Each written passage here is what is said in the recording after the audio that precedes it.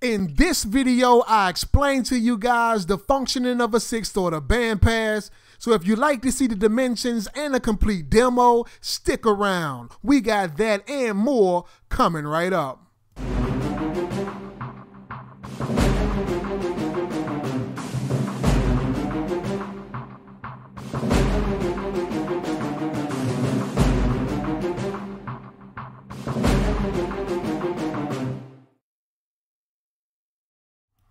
What is going on, guys? It's the Budget Basshead. Welcome back to the channel. Right now, what you guys seeing on the screen is my most recent build of a 6th order bandpass. This is housing my Skar Audio VXF-12. This is a 1500 watt RMS subwoofer, 3000 watts peaked. I picked this guy up over at Skar's website. Right now, what you guys are looking at is the different chambers that I have on the inside of the 6th order bandpass. And those little screw holes you see right there is for me to be able to remove the top of the 6th order bandpass in order to service it in case of any damaging or me swapping out the woofers. This is a dual chamber. This is parallel configuration. And each port is tuned to 25 hertz. And the smaller chamber is tuned to 50 hertz. And if you guys want to know exactly the working of this, I'm going to be sharing a few things with you. In order to get a build like this going, you're going to need 2 different tools. Or in my case, I use 2 different tools. One of the tools that I use is ISD Pro. That is what you're seeing on your screen right now. ISD Pro is a pretty good tool to use when you're trying to figure out exactly what your idea would sound like in a real world environment. So what you would do, you would come up in here and you would manipulate your box dimensions. In this case, I'm building a 6th order bandpass enclosure, which does have a rear and front chamber. One of my chambers is going to be 2 cubic foot. The other is going to be 1 cubic foot. This is classically known as a 2-to-1 ratio. The larger chamber is going to be tuned to 30 hertz. The smaller chamber is going to be tuned to 50 hertz. So why did I choose 50 hertz instead of putting it 1 octave apart, which is by rule of thumb what you're supposed to do? If I make this 1 octave apart, which meaning that this would be 60 hertz, you guys would see that the graph would get a big increase down at the end. I don't want that. This does not look balanced. So I chose to go with 50 hertz, just in case someone is wondering about that. This tool will also allow you to manipulate your vent length.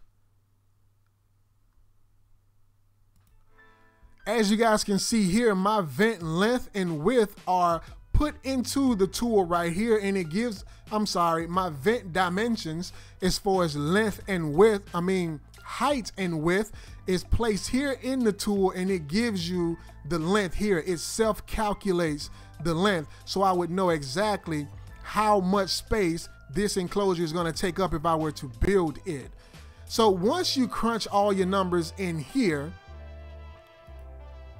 step 1 is actually loading your driver with its particular parameters.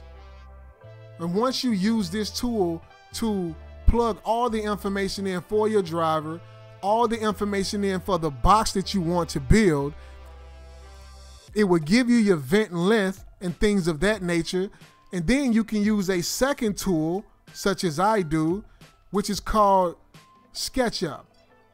Sketchup is primarily for any woodwork that you would want to do, carpentry, things of that nature. It does a bit more than that, but this is pretty much all that I use it for. And with those dimensions that I got from ISD, I was able to come over here and build or construct this box inside of this 3-dimensional environment. So you pretty much want a tool such as this, because what this tool does is save you time and effort. You can make all your mistakes, all your judgments, all your calculations in here based on the space you have to work with in the real world. That way, before you cut any piece of wood, you would already know what things are going to look like and fit like. This is a great tool to utilize. So what I'm going to be doing right now is just stepping through the scenes and giving you guys a few views of what this would look like. The orange here is the front plate, of course. The green is the 60 hertz port. The little brown piece that you see up in here is actually a piece of dowel that I use for bracing in my ports. So that's what they are. The red, of course, is the baffle. This is dual layered. It's 2 pieces of 3/4 inch material, giving it an overall width of a 1.5 inch. You really want your baffle to be as strong as possible when building these type of enclosures, because it is the one that's going to have to restrain all of that force. It's directly exerted upon the baffle. And in this case, my subwoofer is nearly 50 pounds, so you want your baffle to be pretty strong. Once again, over here with the 30 hertz port is represented by yellow, and it has 2 of those dowel bracings. These dowels are approximately 1.5 to 2 inches wide. I forget exactly what it is, but you will see that in the schematics later on in the real build. And you brace each one of these because this thing is going to be pumping a whole lot of air through here, and you don't want your ports to flex any. Over here, what you guys are looking at is the cut sheet that I use in order to construct this build. This build actually calls for 1.5 sheet of plywood material or MDF material, whatever your material that you would require, would rather use. I myself have gone with plywood in this build because MDF, though it does finish well as far as cutting and things of that nature, rounding over edges and things of that nature, you get that butter smooth almost. You don't even have to even sand MDF in most cases, but plywood is lighter and it is much stronger than MDF. And with the 50-pound subwoofer, I did not want to be lifting up on that thing using MDF. So what I did instead was use plywood. It's a lighter material, it cleans up easier, and it's stronger than MDF is. So this is your cut sheet right here for anyone that was interested in that. These are some of your dimensions right here. And also to the right of the screen, you guys would also see additional dimensions of this enclosure. What we're going to be doing now is moving onward to the actual demo. What I'm going to be doing for you guys first is a bass sweep. This bass sweep is going to allow you guys to see exactly how this enclosure behaves under when it's powered, how the individual ports work together and individually of each other within tuning.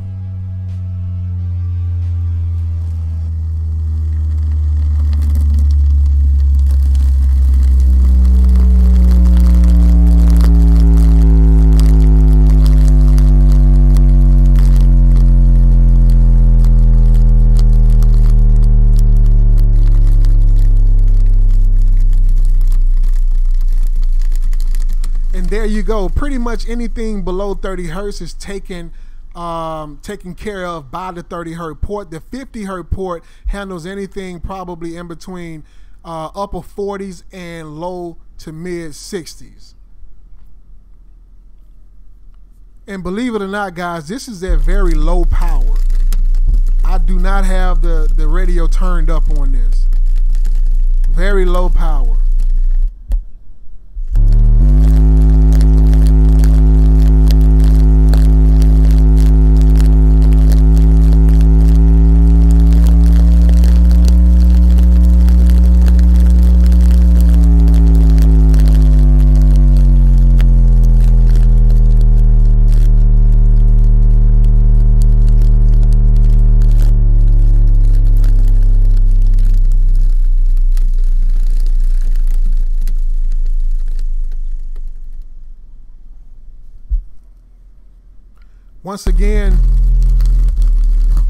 Once again, if built correctly, this is very, very rewarding.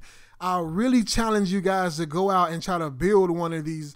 These things, they can be unforgiving if you do it incorrectly, but just know that if you use these tools that I just gave you and just a little bit of logic when it comes to building these enclosures, the output that you can get and the bandwidth that you can get out of these enclosures are phenomenal. You will be smiling like I'm a grown man and I'm smiling like a child in a candy shop right now, for real. This is real world music for you guys.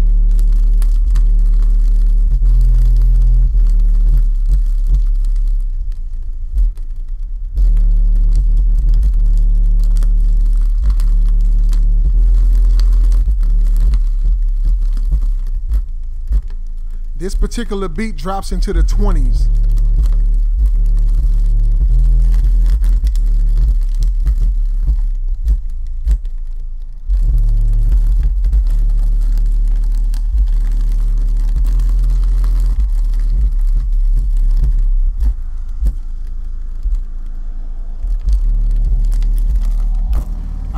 I really need you guys to get some good headsets to really appreciate the sound quality of this guy. Later on, I'm going to turn it up for you to see what it can really do.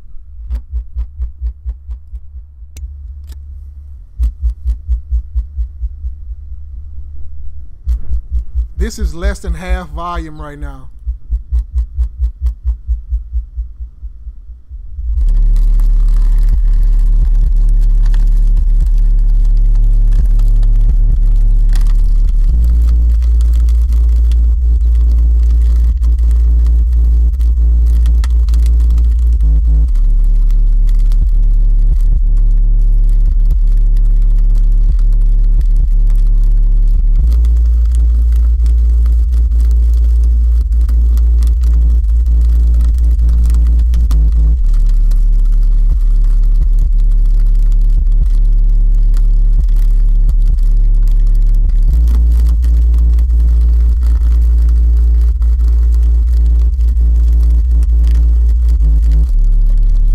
Hertz port is basically a daily driver, y'all. It catches almost everything.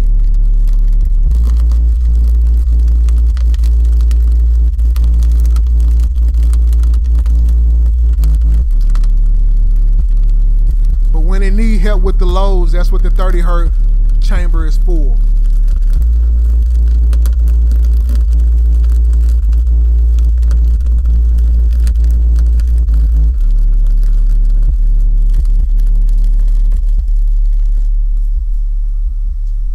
I'm gonna turn it up for you guys a little bit to let you guys see in a minute, to let you guys see that this thing is very, very effective and efficient.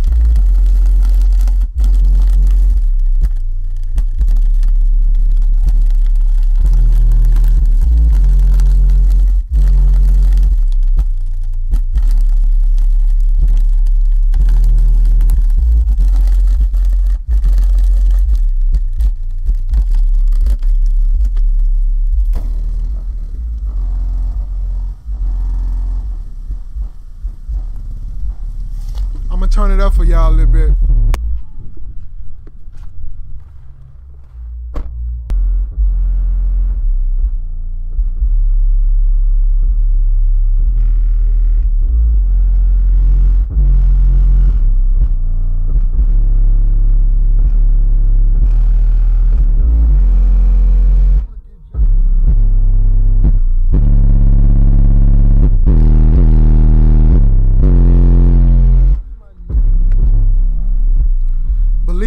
guys, this thing is, the gains are set at 2,000 watts for this subwoofer. That's it.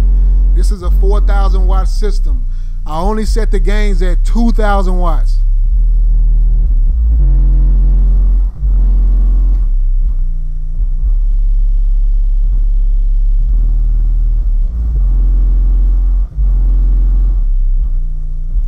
Got the shark fin flexing.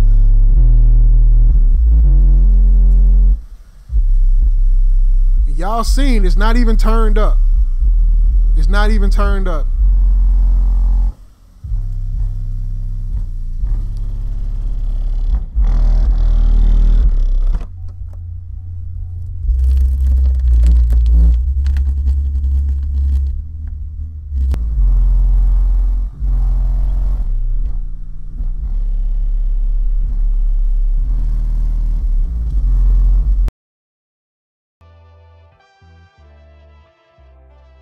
All right, guys, so what do you guys think about that?